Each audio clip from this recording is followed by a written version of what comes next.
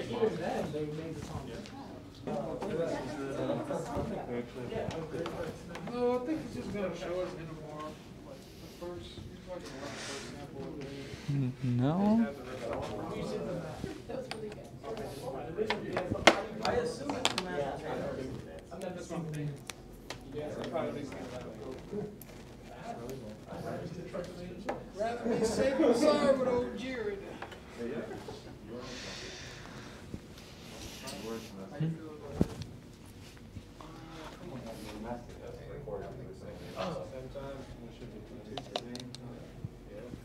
Were you in semesters or quarters at Penn State? Semester. I thought you said recording.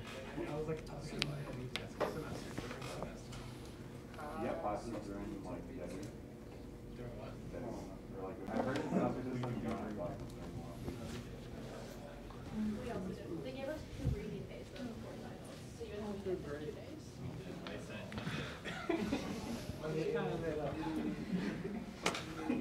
All right, looks like the old problem came up again. Let me try to fix the connection issue.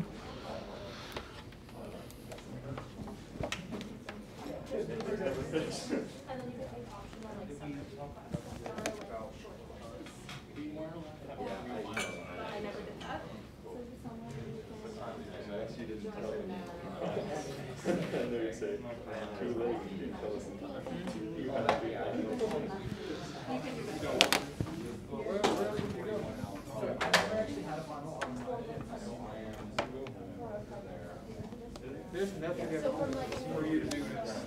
Anything called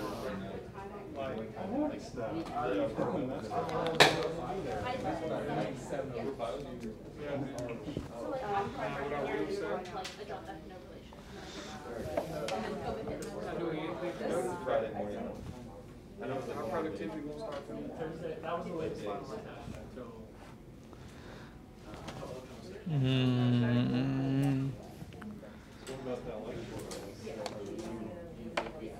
Well, I'll be there for that. Chris is the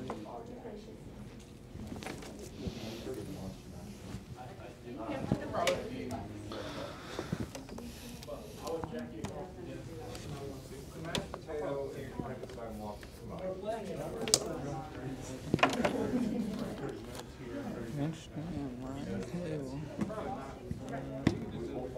You might have to drive 30 minutes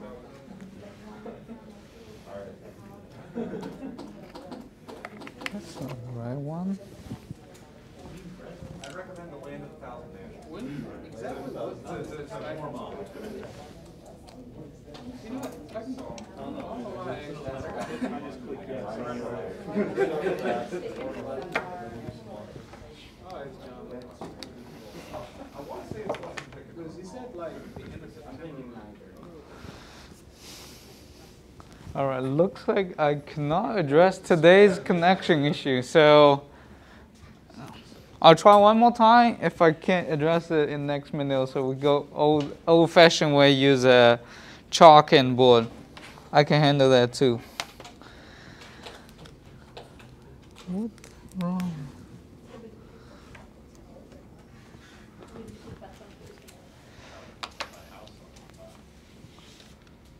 Let me grab another computer, see if it's the issue of the cable or my computer. Okay, be right back. I'll also grab a cable.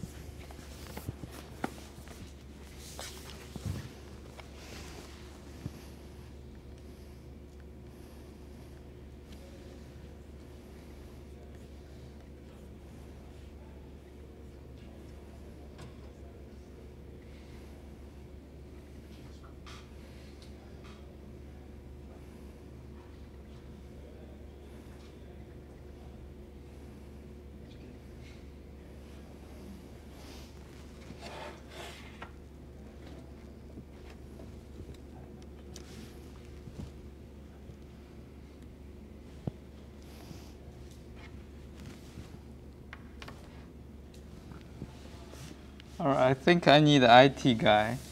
We tried a new computer, a new cable, none of them work. If any of you have some good idea, looks like it's flashing, so some connection issue. It is in there.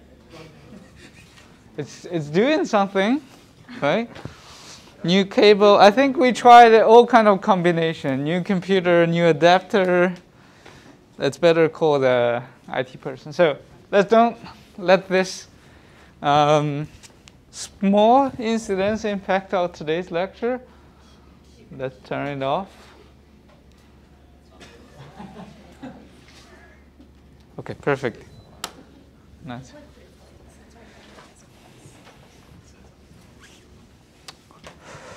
Is the raised in the back? Okay, perfect.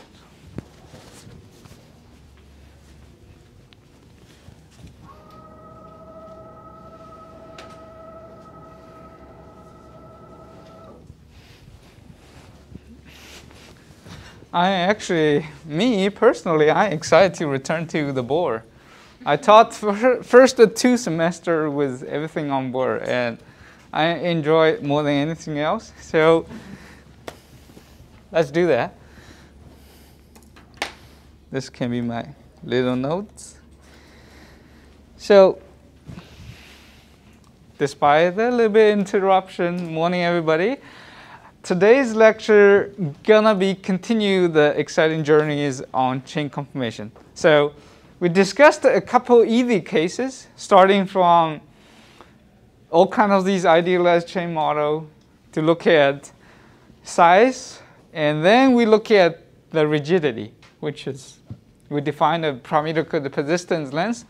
Use that to understand how rigid these polymers are. So what else is missing are 2 things. First is to understand how to describe the polymer coil as a whole and what experimental technique we can measure. End-to-end distance is something that easy to visualize and easy to discuss on the using the vector, but it's actually a little bit challenging to measure experimental-wise.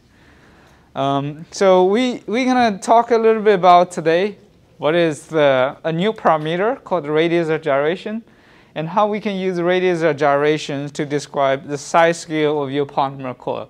Okay? So why we throw away everything we talked about end-to-end distance and adopt a new parameter? So first, we never throw that away. I'll show today. Those 2 parameters are linked. So if you know the end-to-end distance, or if you know the radius gyration, those 2 parameters can be easily convert one to another. It just need a factor of root squared by 6, a constant. That's roughly about 2.3 or 4, something like that. So if you know one parameter, you can convert to that. So RG is slightly smaller. We will explain what the radius of gyrations are. So RG can be directly measured by experimental techniques, notably by a technique called scattering. So scattering means when you shoot a magnetic wave into your polymer coil, you can bend the light and look at what angle you bend the light, you can calculate what's the size scale. Okay? So I will not cover too much about the measurement of RG. My colleague, Dr. Yung Simon, will cover it next semester. So in part 2 of the polymer, he will teach you guys about using static light scattering and dynamic light scatterings to measure RG and RH, which is hydrodynamic radius. Okay, those 2 parameters are measurable, which means you can measure what's RG. The other part of what we're going to talk about RG today, not RE, is because RG is also widely used in GPC technique. So radius of gyration is being used as one of the detector in the GPC. As you know, you can use spectroscopy, UV vis. You can use basically viscometry to measure the molecular weight. and you can use scattering. So a very modern GPC will use the light scattering as a detector to measure what kind of molecular is eluded and how long and how much time it takes to reach there, okay? So that's part one. We're going to talk about what is RG is and why we need RG and how do we link it to end-to-end distance, REE, okay? And a lot of time when we mention REE, this is going to be average square because we want to know averaged REE. So let's talk a little bit about that. I'll try to use the 30 minutes to discuss what is radius of gyration and how do we understand RG and how polymers RG is related to REE, okay? So now think about a random polymer coil.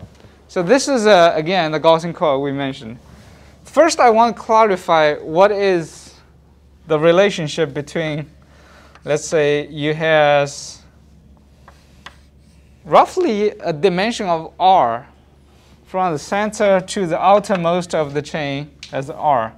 And this R doesn't have any physical meaning, doesn't have any relation to RE and RG today, but I want to list it out so you can get some idea what is, how does RG, RE, and relate to this radius, something that we can capture and understand in real life. So RG will be smaller than this radius. So roughly, RG represents a dotted circle, occupy a much smaller. RG will be defined just in a moment mathematically and defined as a physical meaning. So we're going to just show you first physical, how should I interpret this, okay? Second is I want to discuss the conclusion. So RG square average will be 1/6 of REE square. Okay, so that's another factors comes into play, and we will talk about why there is a factor of 6 in this lecture particularly. So in other words, REE, the reason we don't do measurement of this is we don't have a ruler or microscope is so powerful yet to look at, hey, I know where the end of this coil is. Let me grab this one. I can see at atomic resolution, I can find a distance and find another one, measure the distance of it. And I need to do repeatedly for a polymer in solution because different conformation will show a different REE. It will show a distribution. So average REE is quite hard to measure directly. But indirectly, you can do scattering, get RG, then you can show what the REE value is. So basically, you're measuring the similar parameter shows you what the dimension of a given polymer coil. That's how we measure them. And that ties into all the things we talked about in this lecture, conformation. You can do experimental ways to verify what's the theory we talk about, like free joint chain, how your end-to-end distance scale with, let's say, molecular weight or end-to-end distance, right? So we learned about that our end-to-end distance, let's just take average, no square, will be proportional to n power of half, right? So in this way, you can actually do experiment to confirm it. And some of the homework, which I will talk later, we have a little bit homework. People can measure this. So I can make a polymer that is with increasing molecular weight. Let's say 1 kDa, 5 kDa, 10, so on and so forth. Then I can get increase. I can put this polymer into measurement. I can measure molecular weight. So this will be your molecular weight axis.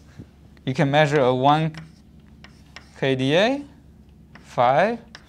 so on and so forth. So you can measure this Rg or Ree. They are basically proportional, right? So you can measure. You typically need to plot log scale to get the value. So you can look at this and measure the slope. This will be your scale value. You can confirm if it's 1/2 or not. Okay? Experimentally, now you have a way to link either log Rg or log Ree. Some of the homework will cover this aspect. That's the usefulness of this. Why we need to use Rg instead of Ie to measure our results. So, how do we get radius of gyration? So,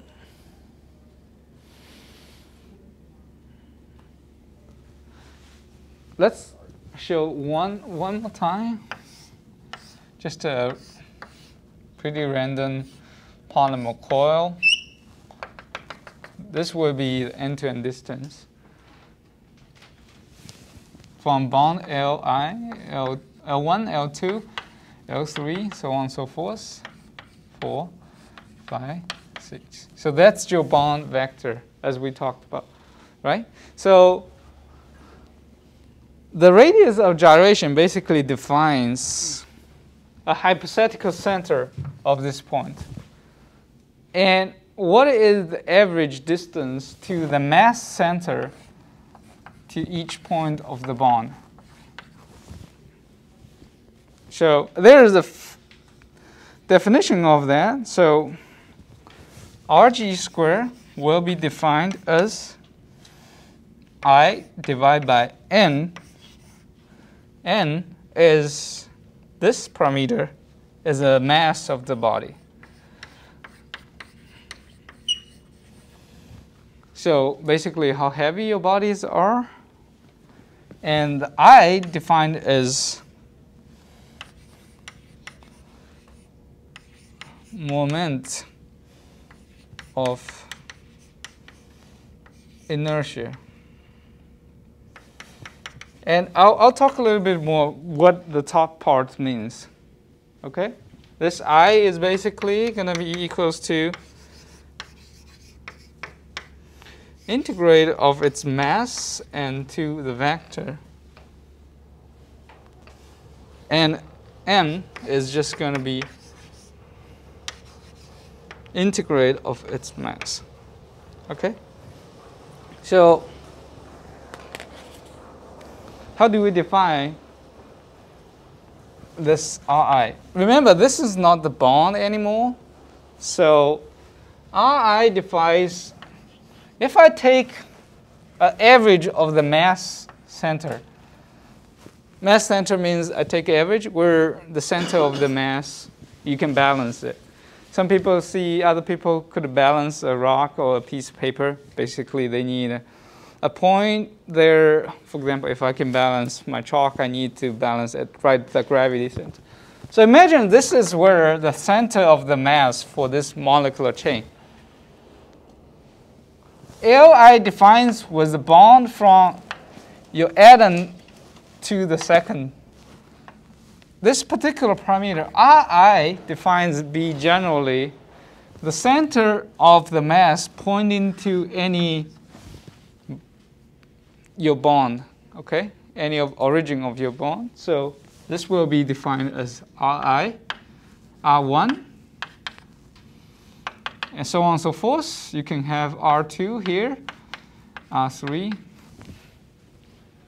So moment of inertia is basically tell you if I use the mass multiplied by this R squared, it's basically, you can think about how much mass is being imposed on your material. The longer the distance, the higher we need to count this moment of inertia.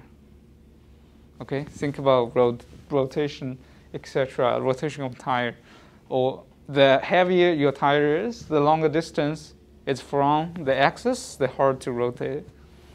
And the Rg, then the bottom part, you basically need just to sum of all the mass of your material. So now if you think about me in terms of Rg, we need to count how heavy my finger is, how heavy my arm is, and understand how it further, what's the distance from the center of my body. If you know, if assume a uniform density from the top to bottom, and you know the shape of me, you can calculate RG of the Dr. Ku using this very simple equation. Okay, you need to integrate how far my part of body to the center, and use this simple equation. Not too hard. We will explain a little bit more detail how we can convert this particular equation and link what is REE average to RG.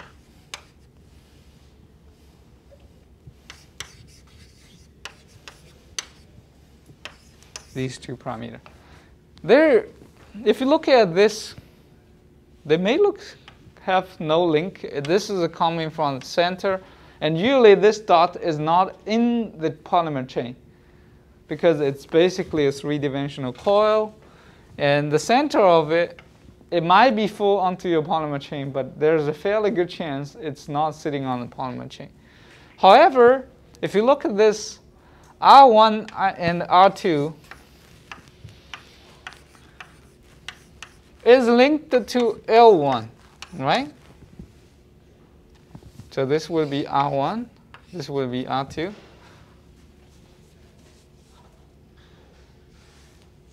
What's the relationship? So if you look at it, R1 plus L1 equals to L2. So in this case, if you apply this relationship, you can basically connect later on in more detail how does the vector on the bond to the vector this is vector outside the bond to vector on the bond. They are related just because of this triangle relationship. Okay? Any questions so far?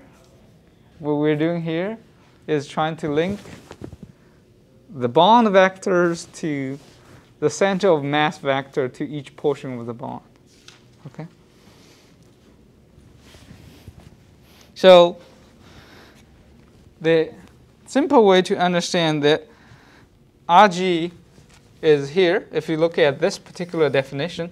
So this is a definition, not an equation. So RG is always defined by inertia moment of inertia divided by its mass. So for a given structure, we just need to understand how RG is relevant to MI RI square divided by NI integration. Okay. So a simple way to understand is the integration Mi is a constant. If our molecule, each bond has a given molecular weight is the same, so we can take this portion out and without need to consider that. So it will be Mi sum of Ri squared divided by in the bottom. This will give us number of the bond, and each bond has a mass of Ni. Okay? So Rg squared is basically going to be equals to 1 divided by N. We need to sum up basically I to 1 to N and R small r I average. Okay? We basically need to understand what is the average distance from all these bond vectors from the center of the mass to each part, and take a square and take an average of it. So if we think about a ball, that's the most easiest example, and we should be able to have some time either talk about this later part of this class or next one.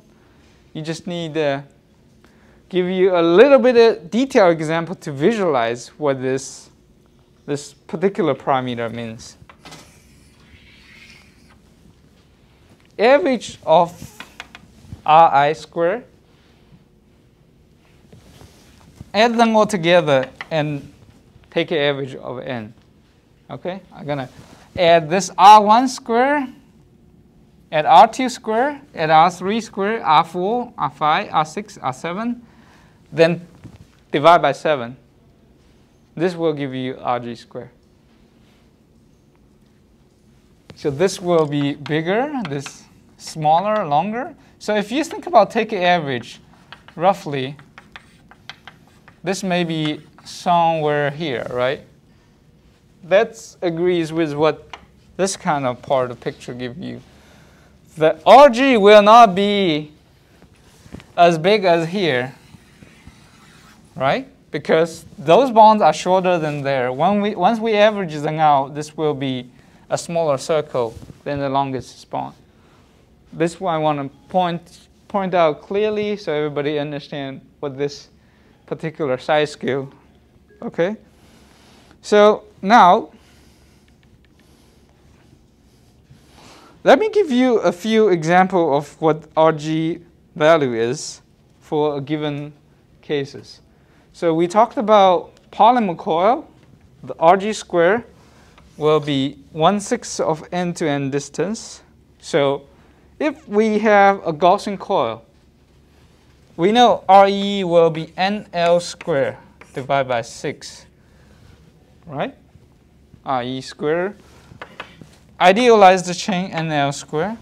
That's the end-to-end distance divided by 6. So using the example we talked about in the early days when we discussed about the polyethylene coil, we know about 280K is about 30 nanometer in end-to-end distance. So Rg in that case, you need to calculate it. So if you divide the end-to-end is Rg, remember there is a square term here. Rg will be equals to root square Re value, okay? So this will be smaller than Re roughly by a factor of 2.4, something like that, okay? It's smaller. So in terms of 280K polyethylene, your value will be roughly about 10. And radius of gyration versus end-to-end distance roughly about 30, okay? So the other few objects that everybody knows is, let's talk about sphere. This is a simple one, as I mentioned. If we have a center of the sphere, has a radius of r, let me tell you that the conclusion for a solid state sphere, Rg will be equals to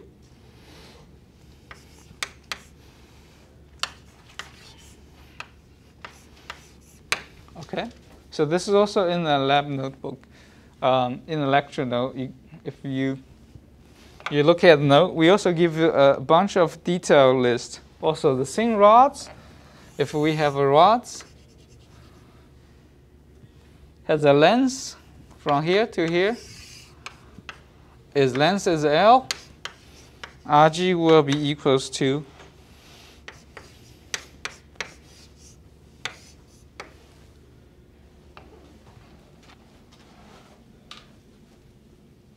L divided by root square of 12. Let's use one example to talk about solid sphere. Why in this case it is 5/3. Solid sphere is relatively easy to understand, right? Because we got uniform density, and we know this particular term quite easy. We just need, let me use this space to explain.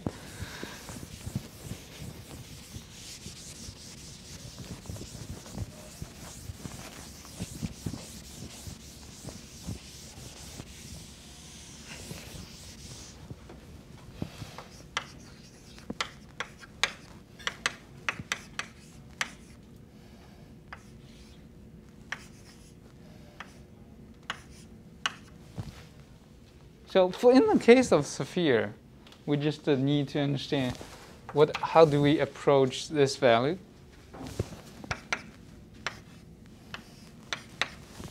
So we just need to integrate the value from the R0 from the origin of it to all the way to the edge of it, which is R. And mass will be defined as density, right? Multiplied by 4 pi r squared.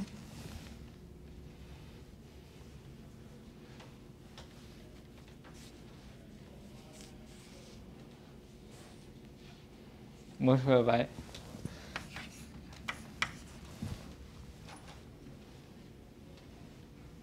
so in the mass, in the bottom of the term, we just need to integrate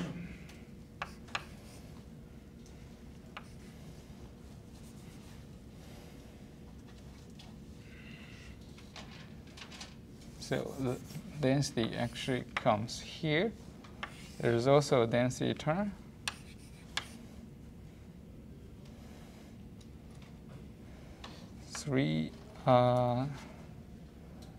Okay, so this would be 3/4 pi r squared. That would be the total amount of weight or the mass of the given sphere. So the density, that's the volume. Okay? So if you do this integration, you will be able to get the Rg squared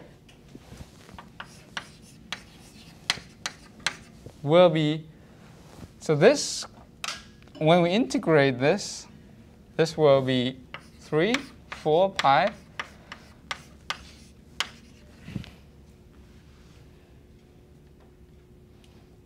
right?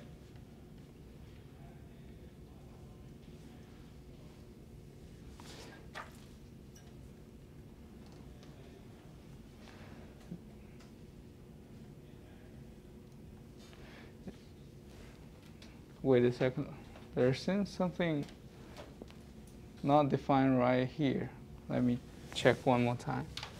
The top is correct. We need average distance from the center. Yeah, it says we're off a little bit. I'm wondering where the arrow.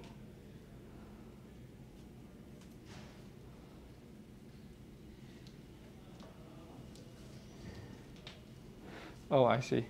So this will be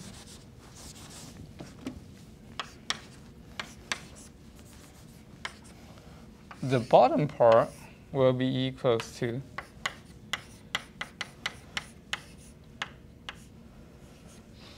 four pi r squared.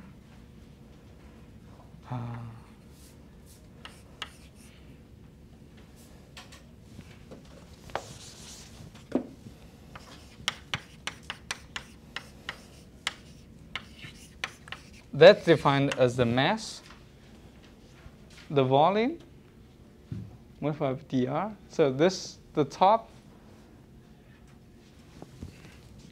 right, dr, and multiplied by r. So in this way, we can reach the distance. In the first part, we just need to consider every single tiny part of the core shell structure, the sphere. What's the distance to the center? That's basically defined in that case. In this way, the top parts, when we integrate, this is going to be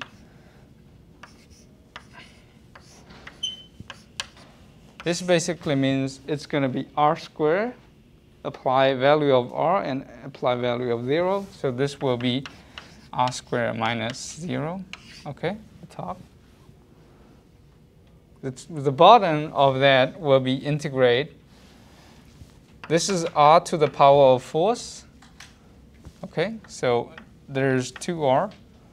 That means it's going to be equals to 4/3 multiplied by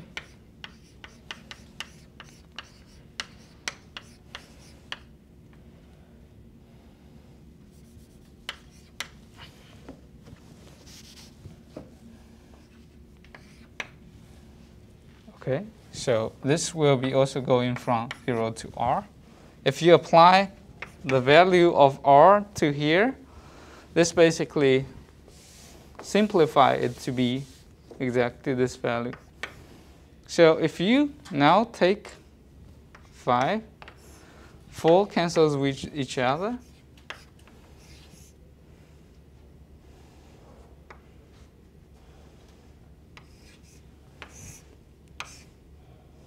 Okay. So looks like we need to reverse this again. I write incorrectly the top and bottom. So this should be on the top. Then you have 5/3 of r squared.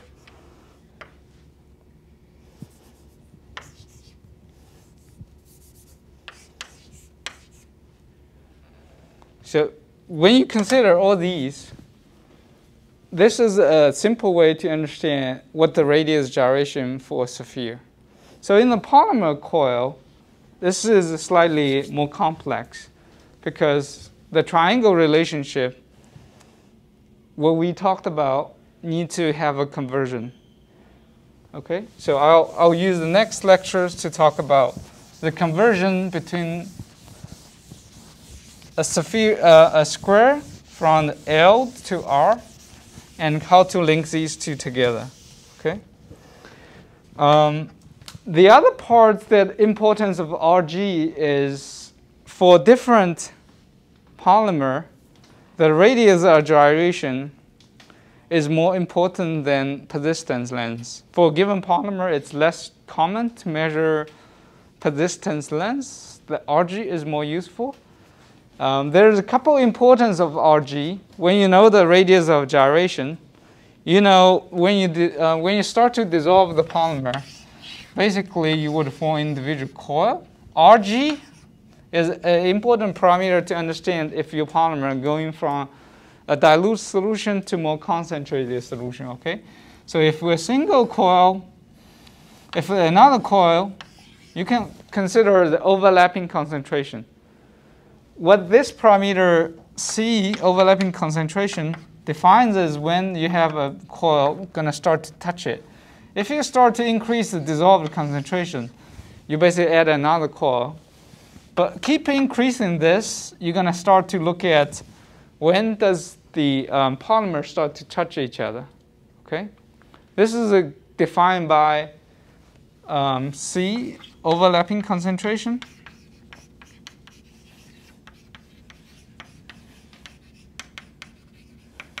So this defines as when the concentration within a given coil is the same as the concentration of the polymer. So you need the mass divided by volume to get this particular concentration. So the mass in here is defined by how much you had in given coil. So typically, we need to know how does this mass inversely proportional to the volume. And this volume is basically proportional to Rg, power of thirds, right? And mass is proportional to N, or number of the bonds will be N, or molecular weight. So if we know the Rg is, again, I'm going to use proportional term. For all our polymer, we'll scale with N 1/3 L cubical. And the top is scaled with 1. So we will see the results will show N power of 1, N power of 2/3, L power of thirds.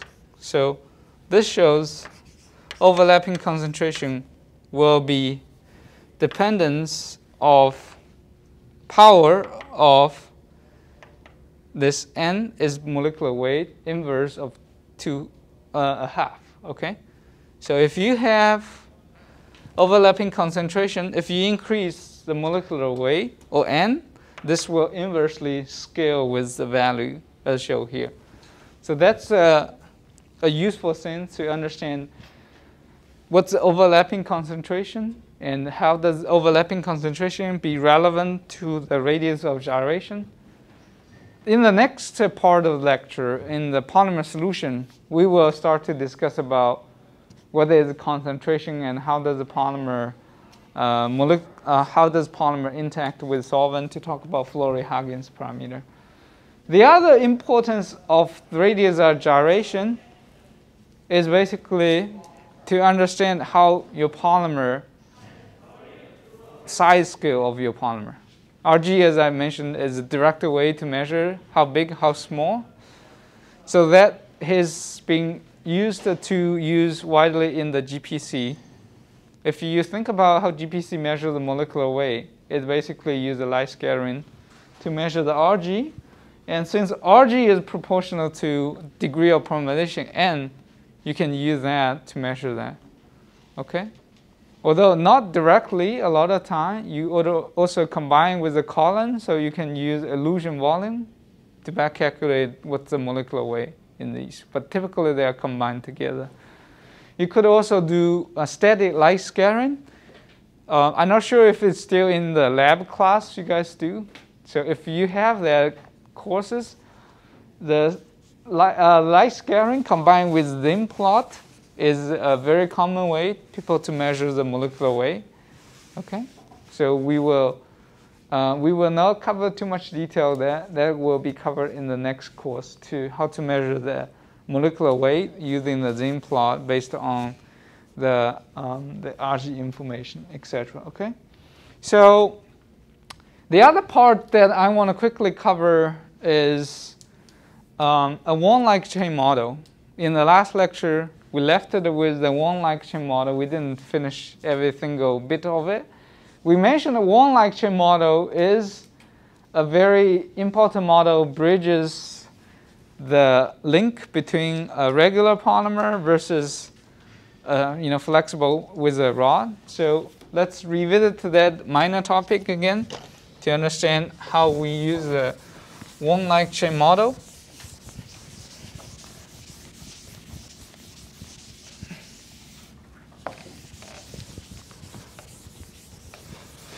So we have discussed a few occasions. You have a flexible coil, you have a semi-rigid chain, and you have very rigid chain. So something interesting is how they scale relative to each other. So let's consider contour length. If everybody still remember, contour length is a parameter that defines how big these chains are. Contour length in this case will be NL, NL, and NL. So they will be the same. But now let's look at REE square. This will now be different, right? This one scale with NL square, which we know.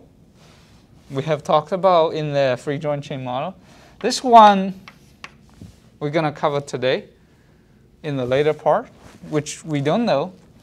And this end-to-end distance is quite simple. NL square, N square, L square. So if you look at this, there is an interesting relationship happening is the size scale, the end distance, proportional to this n of power of 1. This is n square. So you can naturally think in the middle, we will have something just right between 1 and 2, which is the case how we want to use a one-like chain model to capture that. Okay? So this particular one-like chain model has the ability to bridge these two extreme cases. So in the figure that we actually showed in the slides, it showed you what it showed you a nice plot. In particular, this. Let me show you here. Trying to reproduce this complex figure. So end-to-end distance, or in this figure, they specifically use the h squared. That's basically the same as RE. And they're plotting a log scale, okay? So in the raw-like case, and this will be L divided by LP. L is the length of the molecular. So in other words, if you look at here, the end-to-end distance log would depend on this by a slope of 2. So in this case, remember this is a log scale. Let's also use a log scale here.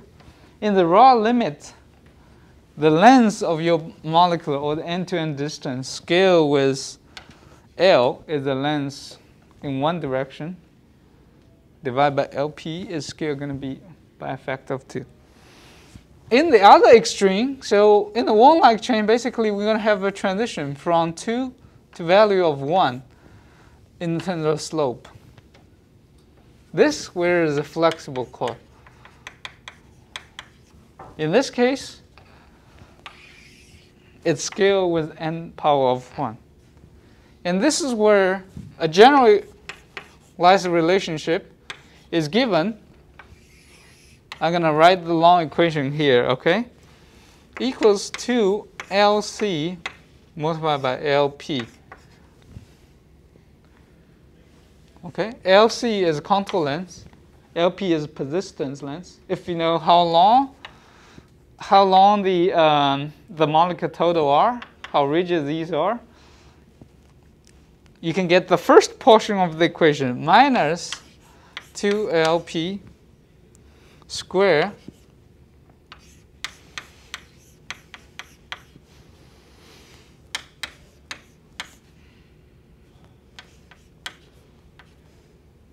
okay, so this is the second portion of description. How this relate? You need to combine these two parts to understand it. There is two extreme cases where we can get LP and LC relationship. So contour length LC we know is equals to NL. LP we also know the value, right? LP would be equals to C infinity half L. So the first portion is basically relevant to what we're going to show is to C infinity and L squared. So if you apply those two terms within this particular equation, this first portion is basically C infinity and L squared, right? If you add in there, this half is divided by this number 2, so this 2 cancels out each other. Then all you left is C infinity and L squared. So this is exactly as we described in the flexible chain. Why you would have, in what scenario you can drop off this is in the case when LC contour length is much bigger than LP. Remember we had a definition for this. When your contour length, how long your polymer chain, is much bigger than LP, this means you are very flexible. So how does this one-like chain model can capture that? If we have LC is much bigger than LP, this particular portion means it's going to be a very large constant, right? This is now going to be 1,000 or million. If you think about LC as 1,000,000 times of LP, which satisfies this flexible bond model. So EXP inverse proportional of LC-LP. When LC is much bigger than LP, this basically equals to 1. Okay? Why? Because EXP minus infinity will be closer to 1. Okay, if we apply 1 to this equation, 1 minus 1 is 0. So in the case of flexible bond limit, we can drop off the second term and only consider the first portion of it, which is a flexible bond limit. Okay? And then, of course, there's another extreme when you consider LC much smaller than LP. What that means, your persistence length is much bigger than your polymer's case, then it will go to the other extreme. This will be the raw-like. So one-like chain can also predict the raw-like.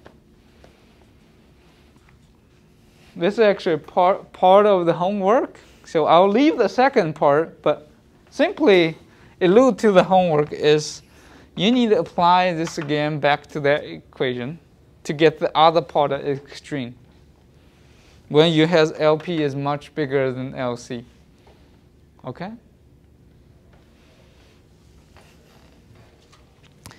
So in a nutshell, this one-like chain model is quite unique. It does a great job to bridge this region. So this equation captures anything in between. We talked about in one extreme, the equation can be simplified to be flexible bond model with a length dependence of power of 1. In the other extreme, you can have the rod that has dependence of L square, depending on the length scale of square. So combining those two, the one-like chain model is quite useful to describe any polymer is not rigid as DNA, but not as soft as flexible chain, such as polyethylene, etc. So what are these polymers look like? So if you go back to the technologist textbook, they give a few great examples, such as PET polymer, such as a lot of polymer that my research group deal with, semiconducting polymer, which has aromatic backbones. Those bonds are rigid, so they cannot be very flexible. So they fit into this one-like chain model region, okay? Right in here. Any question for this particular one-like chain model? It's basically a universal model that captures raw to flexible cylinder. Any question? If not, then we have, I think that is pretty good capture of what is flexible, semi-flexible chains using the benefit of the LP, persistence length, and contour length to describe its dimension. So combining all together using the flexible model, using the rotation model, all these models are coming to one drawback that I haven't talked too much about is, again, they still fit into the idealized chain. So no interaction between different bonds. That's why you always neglect the solvent effect. So in the real working chain, we're going to come back to that topic in the later part of the portion of the class.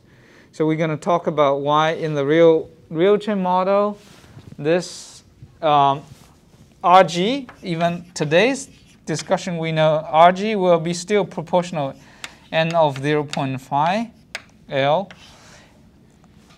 This means proportional, right? Same as IE.